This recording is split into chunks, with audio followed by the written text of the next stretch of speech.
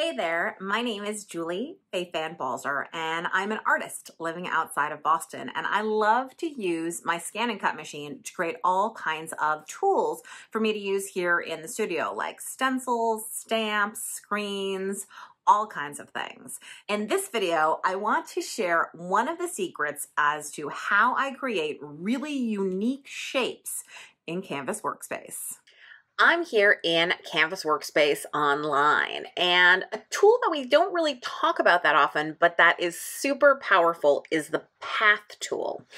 It's right here. You can see it has these little nodes, and then that's a path that connects them, right? So if I click on that, what I'm able to do is click on a point, and then you can see this path extends out from it, and I can bring it anywhere I want and create my own unique shapes. And as soon as I connect, see how that sort of clicks on? When I connect to the beginning, now I have a clear and enclosed shape, and the Path tool automatically deselects, and I go back to the selection tool, right? And now let me just color this so that you can see it a little bit better. But now I have this wonderful, unique shape that I can use however I want. I can make a stencil, use it for paper cutting, whatever it is. But the Path tool isn't just about straight lines. So let me go ahead and hit the delete key to delete this out. And let's try this again. So I'm selecting the Path tool.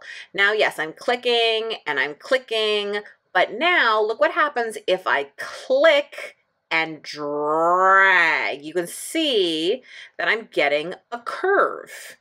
And when I, bring it in, it's less of a curve. When I bring it out, it's more of a curve. And then I can keep curving with the next one again by holding down and dragging while I'm clicking.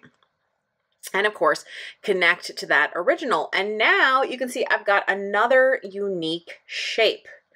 So if you want to create your own custom, let's say, stencil shapes or designs for greeting cards or quilt squares or something that I like, things that are a little bit wonky, for instance, that's my personal style. So I might not want a beautiful clean shape. I might want something that's a little bit different, but I want to be able to repeat that over and over. Well, the Path tool is going to be your best friend for doing something like that. So let's see. Let's make a couple different shapes here. So I'm going to grab this, and again, if I click just flat, it's just going to be straight, straight, straight, straight, straight, straight, straight, straight, straight, straight. You get the idea. That is a completely, all the sides are straight. If I click and drag, oops, I have to select the Path tool. If I click and drag, click and drag, click and drag, click and drag, click and drag, and then reconnect there, you can see now I have my own unique kind of stone shape, which is super fun. And of course, you can organize these and layer them the same way that you would with anything else. So let me again color this so that you can see how these are all different. So let's go ahead and use the fill tool to color them. So now you can see I've got all these kind of fun, unique shapes, which again, I can stretch and grow and shrink and rotate and do everything that you would do with a normal shape of any kind. So again, I can select this pink shape and this red shape. And now let's go to the edit menu and let's just separate wherever they overlap. And now you can see I have 1, 2, 3 pieces.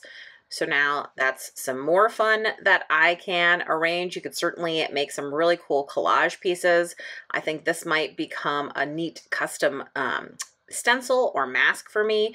I can overlap all 4 pieces now, select them all, edit, weld them, and now I've got a super cool shape that I can do something with.